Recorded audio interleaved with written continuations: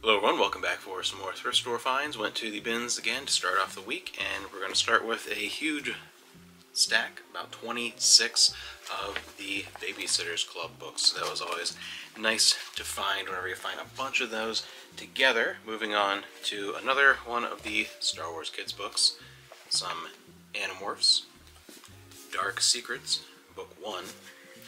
One random manga sitting in there with the books, not a lot the last time I was there if you missed that video. On the Oceans of Eternity, a few more book finds, some of the Dark Tower series, an older edition of the 20,000 Leagues Under the Sea, The Knight and the Knave of Swords, The Gangs of New York, Team Human, and a Jennifer Robinson Novels of Tiger and Dell collection. It's volume 1 of a series that collects a bunch of the stories together with Sword Dancer and Sword Singer.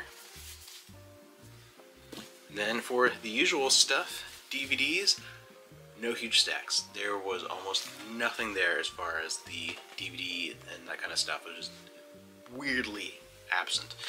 We have The Seagull, and a sealed copy of the collector's edition of Roman Holiday, a fantastic movie, one of my personal favorites. And on VHS we have Three Ninjas, High Noon at Mega Mountain. With Hulk Hogan. So that was it for that. Then the last thing that really kind of saved the day was looking through the records. I did find 3 LaserDiscs, and LaserDiscs I just don't find in the bins. This was cool, even though they're common titles, it doesn't matter. That's really awesome. Found Beta there before the other time, so finding a few of these older formats. We have Demolition Man, the pan and scan of The Omen, and the last thing is Cliffhanger, the deluxe widescreen version. So another Stallone, 2 Stallones in there. So those were good to find, at least, and they really kind of saved the day, because that was about it from the bins. These were like the only reason that I really even bothered to do a video. The 3 LaserDiscs, because that was kind of cool, because otherwise it was just kind of a dull morning. And turns out that the big sorting machine that they use, which is not really a sorting machine, it's a thing that just kind of dumps stuff into bins, is broken, and everything's kind of done by hand. So it's probably going to be a little bit to I go back there, because you don't know how long it's going to take for them to fix that.